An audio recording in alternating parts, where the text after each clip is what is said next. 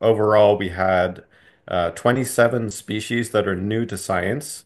And in addition to that, we have another 48 species that are potentially new, which means we need to either collect some more specimens or do further study to determine if those are also new. But there's, at least 27 that are new to science. And what's really shocking is that four of those are mammals, and most of those new species are vertebrates, meaning animals with a backbone. And those groups tend to be relatively well known compared to things like insects. But, discovering so many new species of mammals and vertebrates is, really incredible, especially in such a human-influenced landscape as Alta Maya.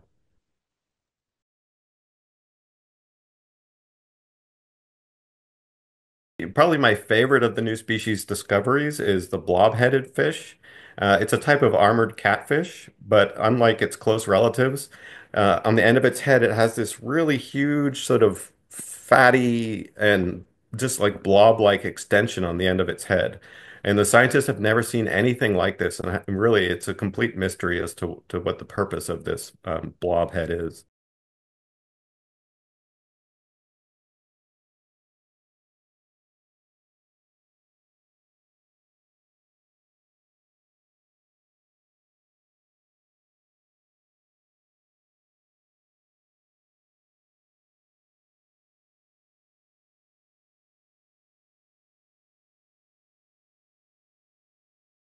There was this great mutual exchange of knowledge between, the scientists that are more academically trained and the indigenous people that were able to really show us, well, okay, here's some areas, here's a part of the river or a lake where we know that there's a lot of unusual fish species that we're familiar with and you might not have seen before, and to really guide us to the right places to look for new and unusual creatures.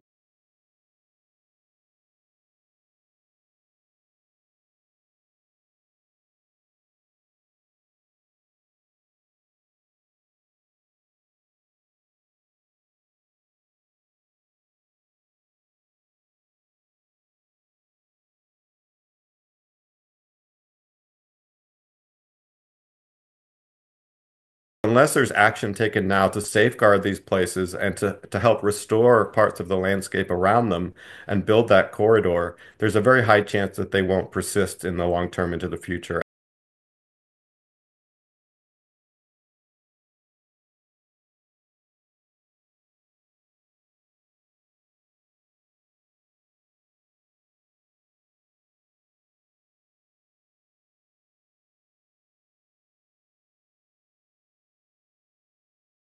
Conservation International Peru has been working for more than a decade, especially with the Awahun people, to come up with alternative livelihood, sustainable livelihood opportunities such as medicinal teas, sustainable coffee and cacao, vanilla, which is wild in Peru, as an alternative to things such as logging to provide income so that to really reduce those deforestation rates and also to make agriculture more sustainable and regenerative.